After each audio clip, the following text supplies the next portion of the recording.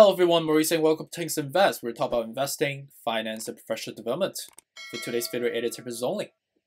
The investment we'll talk about today would be Ethereum ticker ETH.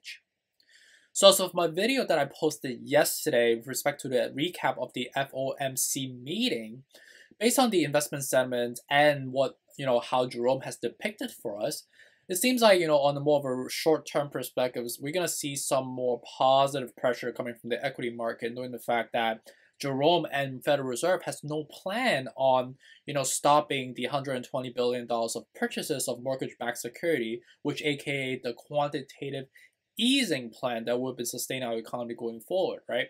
So in the short term, definitely good, but in the long term, with respect to Jerome's depictions around inflation, that's something that we need to be cautious about and be worried about going forward, because as we further quantitatively ease our economy, our dollars and our currency is going to depreciate going forward, which will weaken our country as a whole, right? Despite all the corporate companies growing and blowing up, right?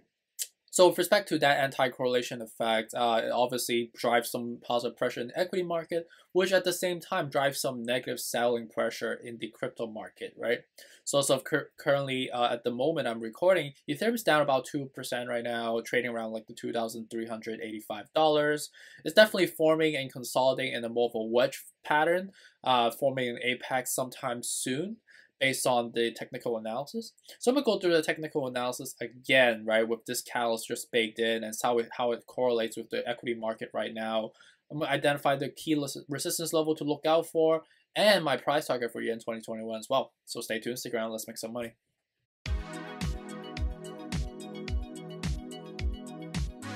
To the technical analysis, let's look at the equity market real quick. You can see that as expected, the FOMC meeting was positive. Again, the short-term affectation perspective, right? The inflation is something that we still need to, anticipate, and it's going to happen. And with respect to the quantitative easing that we're going to be doing continuously going forward to sustain our economy, we are going to inflate even further. Right, so that's something that is a negative catalyst in the long-term perspective, positive catalyst in the short-term perspective, right? So, which is the reason why you see SPY, which is S&P 500, is up today, the Nasdaq's up respectively as well. You can see that more prominently on Tesla, which is more like an index type of stock, right? Knowing the fact that the market cap is so big, it's up about 1.13%.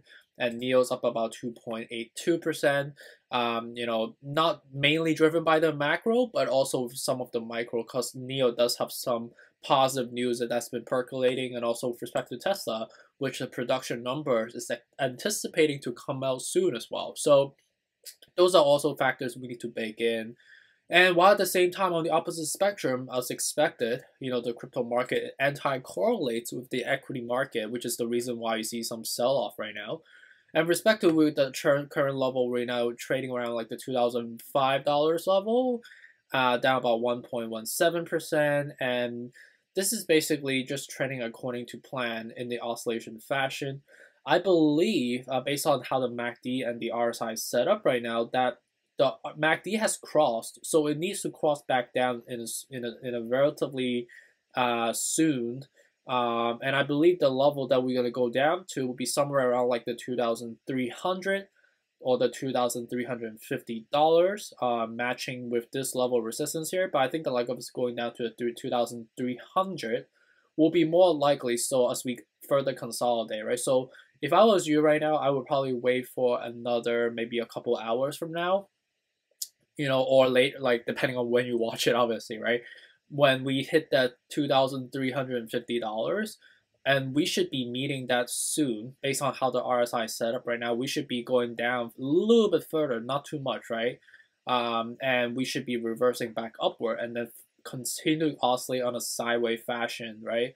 But you could see that prominently, you could see, if I expand this chart a little bit, you can clearly see that the wedge, it's becoming tighter and tighter, right? You could see that the swing used to be how much? Like from the top $3,080 to the bottom of like 2,000. So now it's kind of oscillating in a more tighter fashion. To now, the swing is about how much? Like from 2,700 to like the 2,300. So it swing from like $1,000 separation to now just about like $300 in separation. So it's definitely, you know, in terms of like a swing trade perspective, it's definitely becoming smaller and smaller as time progresses, which makes sense, right? Because we're forming a wedge, right? And the apex, again, right, based on how the technical chart is set up, it seems like we're gonna hit somewhere around like the July 3rd again, right? Which is gonna be again, a Saturday. I don't know why I forgot because that's something I said yesterday. And it makes sense, right? Because the Fridays and Saturdays have historically been relatively red days, right? Because of the weekend effects, right? Typically, there will be some minimal sell-off on Friday ahead of the weekend opens. And then on Saturday, I think it's because of the time zone difference, we see more of a sell-off across the board, right? And then Sunday, we subsequently rebound. So what I see going forward is we're just going to further consolidate. We bounce from the $2,330 level and bounce back up. And I think the next level of bounce will be somewhere around like the 2,550. I don't think we'll go up to the 2,600 because or above like the 2,750 because that will break the wedge, right? That we are continuing to form, right? So if we break that, that would be great because that means we're not in the upward wedge anymore. We are basically just trending accordingly. It's just that it looks kind of like an upward wedge, but it's not because it's been consolidated in this way. But if we break that, that will form an outlier. And when you form an outlier, you have to basically redraw the chart on the board completely, start all over again, right? Because that's something that will just completely destroy the logics again, right? And when you do that, you have to recalculate the logics and supply and demand dynamics. And based on what I see right now, we are just trading according to logics right now. We're trading according to plan. And when the plan hits the fruition, that's the date we need to look out for. So hopefully that's helpful into, you know, giving you that precaution.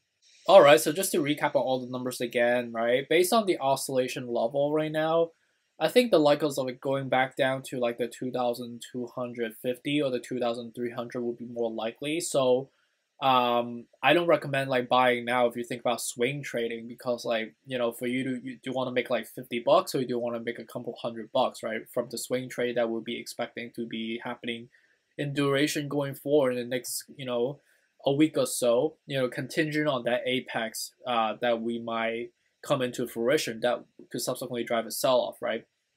Do we see the $2,100?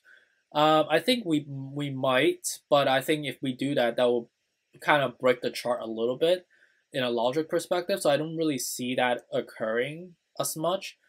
But that's something we could look out for, right? If we do, that's a good sign because we broke the chart, right? And that means the formations of the upward wedge is no longer consolidating in that fashion anymore, right? And with respect to the 1750, contingent on the apex actually being formed, we will get there, definitely. We will actually go there first, and then contingent on the selling pressure, depending on the whales, right? Because we don't have any affectations around or any clarity around like how much do they have in the holdings, right? Like people don't just openly tell you how much they have in their account, right? Or are they deciding to sell psychologically? We're not mind readers, nor are we bank accounts, right? So like for us to get there, that's possible, contingent on the apex.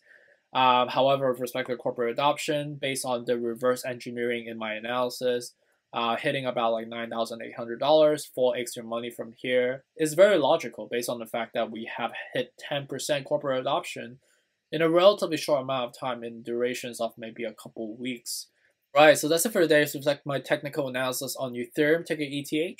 Really appreciate you guys for dropping by again. Seems like, you know, the wedge is looking like it's forming in front of our eyes.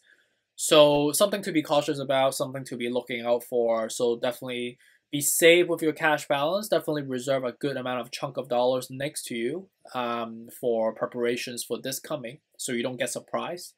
You know, the reason I'm doing this is really just to give you guys that heads up so you are prepared and not surprised going forward. So hopefully you guys can, you know, have that clarity and that transparencies for you going forward. And let me know if you have any questions as well, you know, as we are discussing this on a daily basis. You know, feel free to reach out if you have any specific questions that you want me to address. Happy to do so. And please hit the like button, subscribe button, and also the bell notification. And watch out for the next coming up.